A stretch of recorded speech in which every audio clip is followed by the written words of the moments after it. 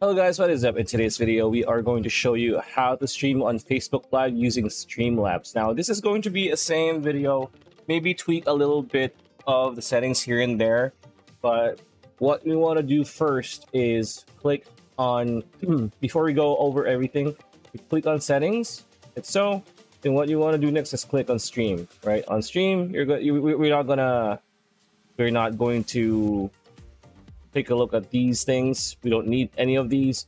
We don't need to log out of YouTube. What we want to do is click on add destination. Now, once you click add destination, it's going to say destination. You'll need a URL and you will need a stream key, but just like any other streaming platform. So what you want to do is go to your browser and go to Facebook, as you can see. And how do you stream on Facebook? You can do it on your own personal account, or if you have a page, and it's very easy. Just click on the status here and you're going to see on what's on your mind, where you type your status.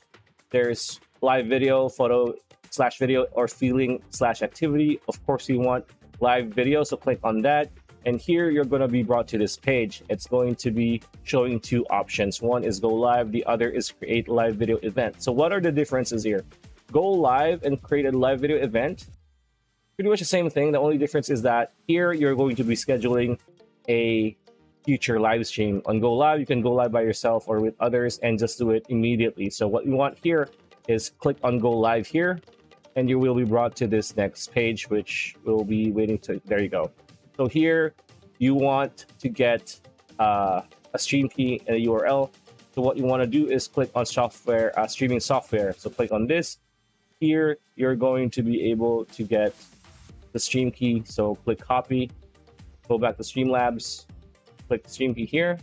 So that's good. Advanced settings.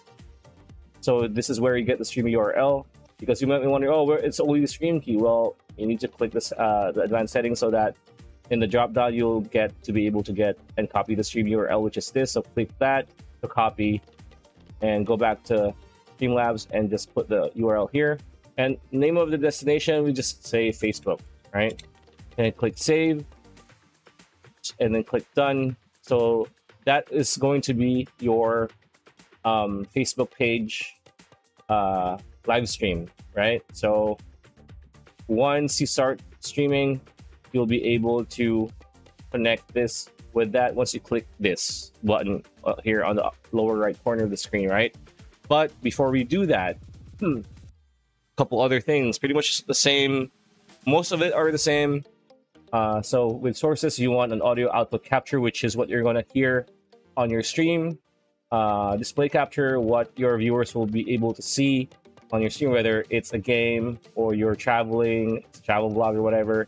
And then audio input capture, which is going to be your microphone. Now with audio input capture, it is very important to click on the cogwheel to open the source properties here and make sure that the right headset or headphones or speaker is selected, and most importantly, the right microphone that you're going to be using here on the device. Make sure that it's the right one, because most of the time it's going to be set by default.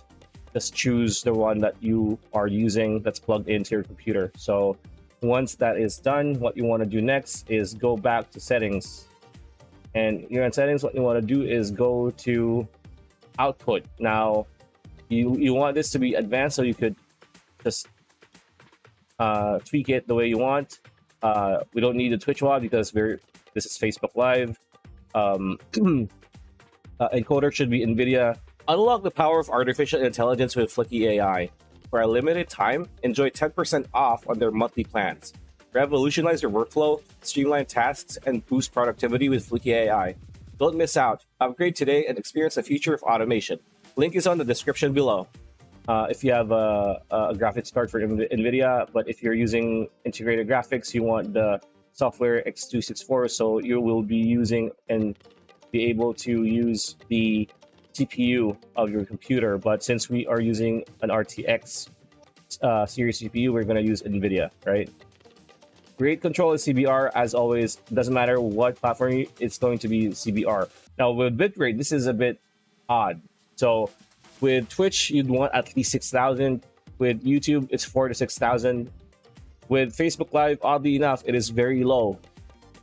You just need 4,000. 4,000 is the max bitrate you can get for Facebook Live. So yeah, that's I guess the biggest change that we have for you in this video is the bitrate. And again, bitrate is all dependent on the internet connection that your ISP provides. So if you have a very fast and consistent and stable internet connection, you won't have any problems live streaming. But even if you have a very fast, like a fiber connection, you don't, like 4,000 is the max bitrate you can get for Facebook Live. So maybe if you have a budget PC and your internet isn't that fast or isn't that reliable, maybe 3,000 or 2,000. But again, 4,000 is the max bitrate for Facebook Live streaming. So after that, keyframe is 0. Sometimes people make that 2. Depends on your preference. Again, preset is at slow, which is good quality. Tuning is high quality. Multipass 2 passes or 1 pass, depends on your preference. Again, profile is high. Make sure that cycle visual tuning is enabled or ticked. GPU can be 2, but I do it at 0, and then max B frames 2.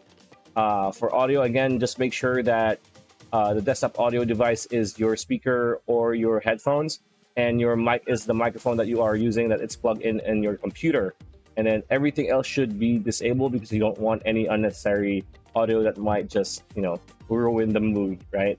After that, most important is the video. So here, you want 1080p for the most part. So 1920 by 1080 is 1080p, the resolution, right? So, and again, you need to make sure that the base canvas resolution and the output scaled resolution is the same. You don't want it to be different. Some people make the mistake of, it's fine. No, it's not, right? If you want 1080p, you'd want 1920 by 1080 for your base canvas, and you want 1920 by 1080p the same with your output scaled resolution, because, you know, you want symmetry in that. And if not, well, you might want to scale down to 1280 by 720 if your PC is not strong enough. But again, make sure that it's 1280 by 720 on both your output and base resolution. After that, downscale filter is as Langsa's sharpened scaling 32 samples. This is the best one for all platforms. FPS type is common FPS values, of course. These two are not by default, so you need to change them and choose them on the drop down. And then lastly, common FPS values is we want 60, right? 30 if you're using a budget PC, but 30 is the lowest you can get. But you know, 60 is still the best. And then after that, click done.